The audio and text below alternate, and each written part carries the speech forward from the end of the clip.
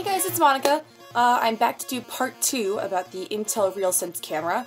If you missed it, you could click part 1, where I stick it along the screen, where pretty much I review the product. I talk about some of the cool capabilities it has, some of the cool things you can do.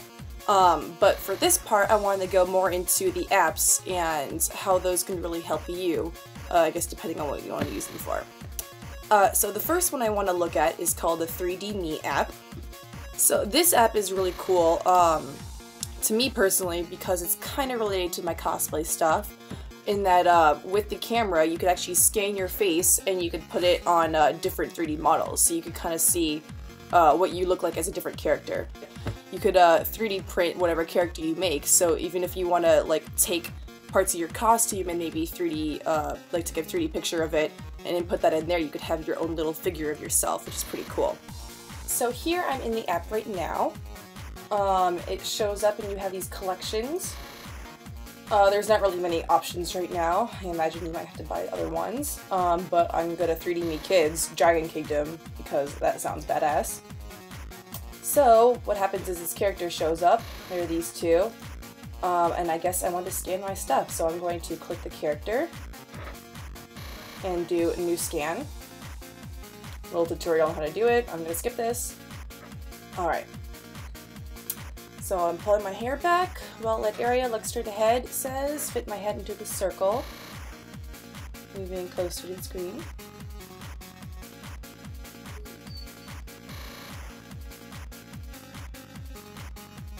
So there's my little head. It's a little creepy, but it's kinda cool.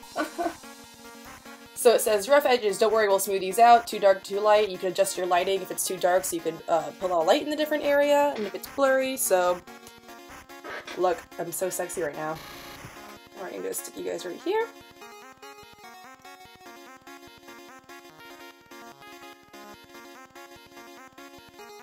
So now I am an epic dragon warrior. So this is just an example of some of the cool stuff you can do with 3D Me. You could maybe build a character and have that kind of be your reference for cosplay. So besides the 3D Me app, there's actually a lot of other apps that Intel has for you guys to use that are pretty cool. As I said in the previous video, not many of them are super fleshed out or super amazing unless you could, you know, afford to shell a pretty penny for some of them. But there's some really cool ones, like Autodesk has one that can overlay borders and, you know, filters and different effects and stuff on photos, and so if that kind of thing interests you. One of the coolest one I found, which you do have to purchase, is called UCam RX. And so what you do is you can capture video with 3D.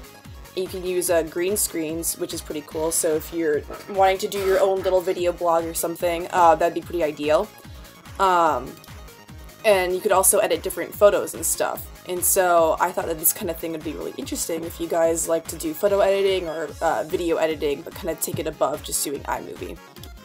And so there's not really that many out there. If you look at the website right now, there's really maybe under 30 or so, but more are being developed. I think you could even make your own app if you want to go in and pair with Intel, if that kind of thing interests you. And of course the apps vary depending on the kind of camera you have, because there are different ones depending on the technology that you have. So there can definitely be many things improved about this, as I stated previously. I think the most lucrative thing about it is the 3D. I've seen videos where they use the same RealSense technology and they use multiple cameras actually, and they're able to build like a whole person with very scrutinized detail, not just kind of fuzzy like the 3D Me one.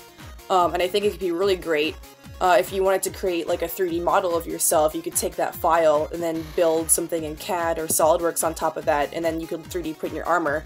Much like many people are doing these days, but it'd be something that's more affordable and closer to home to do. So hopefully this thing keeps evolving more and it can become more affordable so people can use it, and it could really help a lot of us with our abilities as cosplayers, or if you want to do YouTube channel stuff and whatnot. So I hope this helped give you guys a little bit of an insight in this. I just thought it was something that was really cool, and since I paired the Intel guys before, I really wanted to show this to you, and they're really great.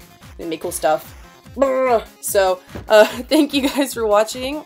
Subscribe if you want to see more things, and I guess comment below what you think. And if you have any other ideas for what would be cool apps or cool ways to, I guess, expand this technology. So thank you guys so much for watching, and hopefully I'll see you soon!